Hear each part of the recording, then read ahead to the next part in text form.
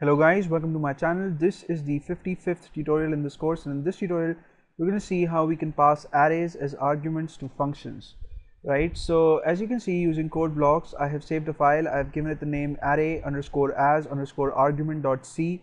On line 1 in this file I have the stdio.h header file. On line 2 I have the math.h header file, and I have the math.h header file in the program because I'm going to use the power function, and that requires us to have the math.h header file.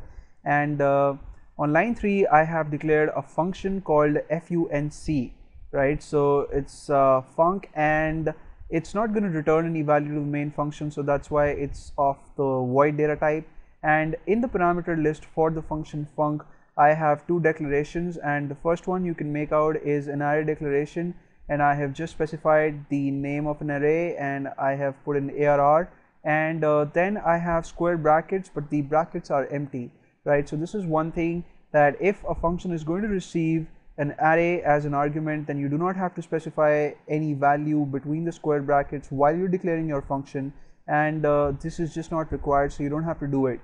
Right, and then the second declaration is of another variable. This one's called val, and this is going to hold a value. So then I have the main function, and between the main function I have some code. So what we're going to do in the program is I'm going to have a single dimensional array, right, a one-dimensional array, and it's going to have 5 elements, and then I'm going to ask the user to enter a value, right? So we're going to store that value in a variable, and then we are going to raise all the elements in the array to the power that's specified to us as input by the user, right? So let's see what I've done. On line 6 I have declared an integer array. It's called array, and it has 5 elements, and the elements are 2, 4, 3, 5, 7. So we're going to ask the user to enter a number. So if the user specifies 2 as the input, then all the elements in the array will be squared, right? So 2 will be squared to 4, 4 will be squared to 16, 3 to 9, 5 to 25, and 7 to 49, right? So that's what we want to do, but we don't want to do this in the main function. Instead, we want to do this in the function func, right? So let's see what we have further in the program. On line 7 I have declared the variable power. It's of integer type, and this variable is going to hold the user input, right? So on line 8 I have a printf statement that's going to display a message to the user on screen. On line 9 I have scanf that's going to store the user input in the variable power, and then on line 10 I have called the function func, and this is really important, so let's pay attention here. And you can see that while calling the function func, I have just specified the name of the array as an argument, right? So I haven't specified empty square brackets or square brackets with a number or any kind of square brackets.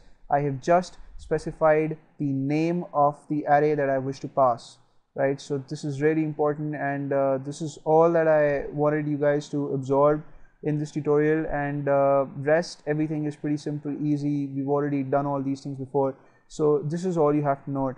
And then as a second argument I have also passed the value that's contained in the variable power, right? So both these arguments are required by the function func to do what it's supposed to do. On line 12 I have the function definition statement for the function func, and then between the curly braces I have the code for func. I have declared a variable I that I'm going to use as the control variable for the for statement that I have on the next line, and we're going to use a loop to access the elements in the array that's passed as an argument, right? So between the curly braces for the for statement I have printf that's going to display a string on screen first, and then I have the %f format specifier that's going to be replaced by the output of the power function. Now, since I want to see the exact element number that is being obtained, I have added 1 to the value I, right? So I is going to start from 0, but the first element in the array is obviously value 1, right? So that's why I've added 1 to the variable I and displayed it, and the %d format specifier that you see in the printf statement is going to be replaced by the value I plus 1, right? And then we have the power function, which is POW. It's pretty simple. It takes 2 arguments. The first one is the array element, and the second one is the power to which we want it to be raised, right? So the array element is going to be figured out using the value that's contained in the variable I, right? So I is going to prepare the index for us. So let me run the program for you guys and show you guys the output. And when I click on build and run, you see that in the output window I'm asked to provide the power value, right? So if I type in 2 here, let me just square the elements and show you guys the output.